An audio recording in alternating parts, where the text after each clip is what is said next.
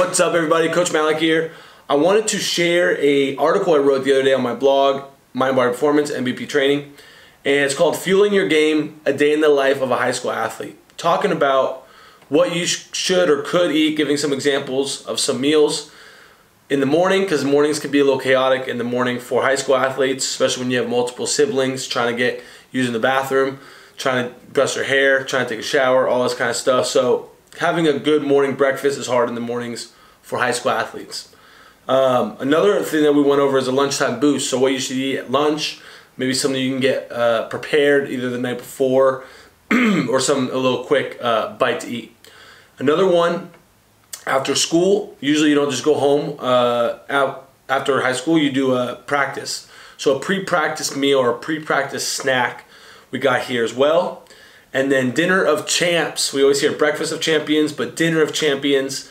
Make sure you're getting whole grains and a lot of carbohydrates so that you are fueled for the energy of your sport the next day or that day of. So this cool article, I'll link it down below, but just wanted to pop here on the vlog and talk about it a little bit and the main points.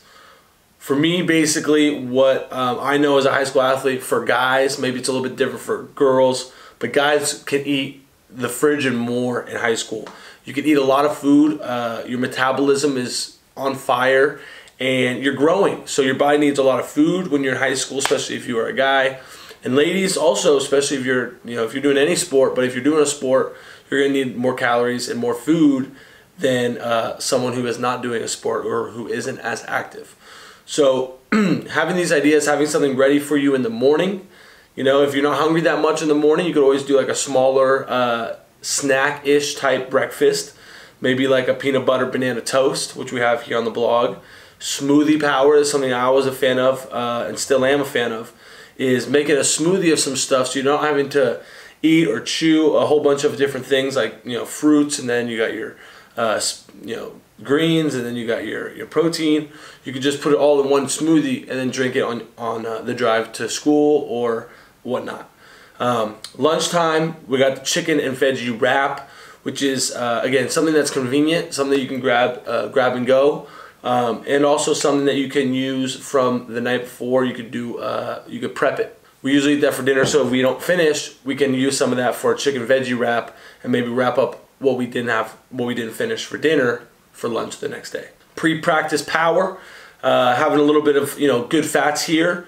Not too much fats, because you don't want to have a lot of too much fats before you run or before you do any high activity, because it's slow digesting. You're gonna want some carbs, a little quick digesting energy, so you're able to use that right away. If your practice is longer throughout the day, like it's 2 hours after school, a little bit of fats here like trail mix would be good as well. Dinner of champs, when you get home, your glycogen stores and your energy stores are depleted. You are tired, you are exhausted. So what you'd want to fill that up with is carbohydrates, pasta with some protein, maybe some chicken, fish, shrimp, tofu if you're vegetarian. But pastas are very good for getting the carbs back into your system and helping your body recover. Another lighter meal, a little bit more on the lighter side, is a salmon quinoa bowl, another option on the blog. Some grilled salmon over some quinoa, roasted vegetables on the side. It's protein packed, has your good omega-3s. Omega-3s are very crucial and very important for healthy life and healthy functions of your organs. So make sure you get your omega-3s in there. And just closing thoughts, remember that whatever you eat is how you're going to perform. So as an athlete, if you eat good quality foods, you're going to perform good and feel good on the field or on the court, as well as if you eat bad quality foods, you're probably not going to feel as great during practice or during training. So remember to eat well. Remember, it's going to help your performance.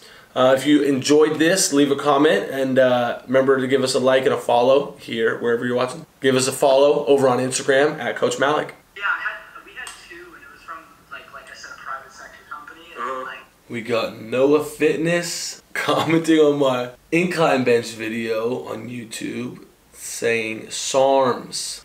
I'm gonna love it because I love all my comments. You guys' comments I appreciate. SARMs. And then he put the emoji of injection, the little, and then a setting.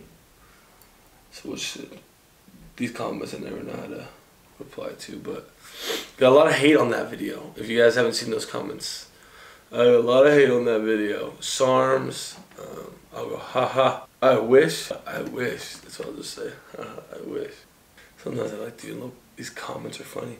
Donnie, good stuff on the protein smoothie video. All right, you like the protein smoothie? Thanks, Donnie. It was a pretty good smoothie though. All right.